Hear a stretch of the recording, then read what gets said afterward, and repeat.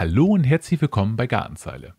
Grünbelag entfernen gehört vermutlich zu den Aufgaben, die jedes Jahr erledigt werden müssen. Über den Winter und Frühling hinweg bildet sich zum Beispiel auf Steinen oft ein grüner Belag. Heute wollen wir uns Grünbelag entfernen. Wir zeigen euch unsere Empfehlungen. Viel Spaß!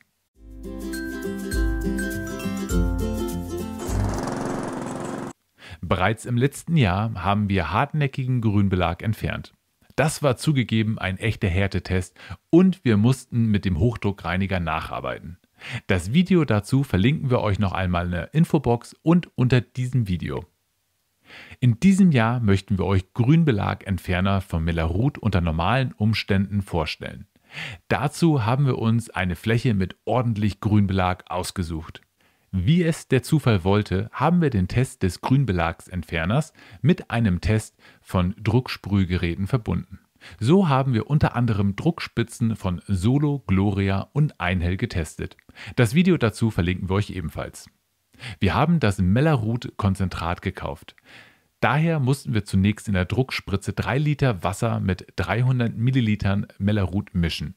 Ihr solltet unbedingt auf das richtige Mischungsverhältnis achten. Befüllt die Drucksprühgeräte auch stets auf einem festen Untergrund und nicht zum Beispiel auf dem Rasen.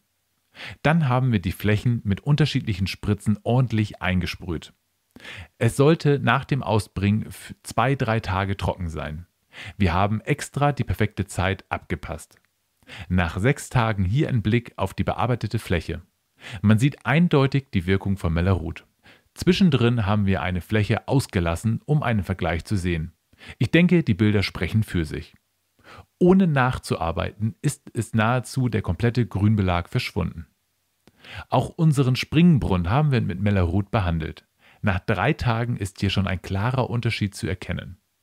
Für leichten Grünspan können wir Mellerud also absolut empfehlen. Wir werden in den kommenden Wochen auch noch einen anderen Grünbelagsentferner testen.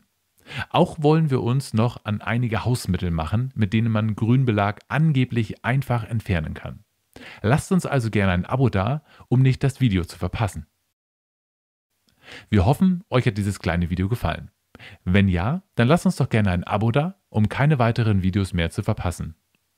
Falls du eher ein Freund des schriftlichen Wortes bist und dich für das Thema Garten interessierst, schau gerne auch auf unserem Gartenmagazin unter www.gartenzeile.de vorbei. Bis zum nächsten Mal.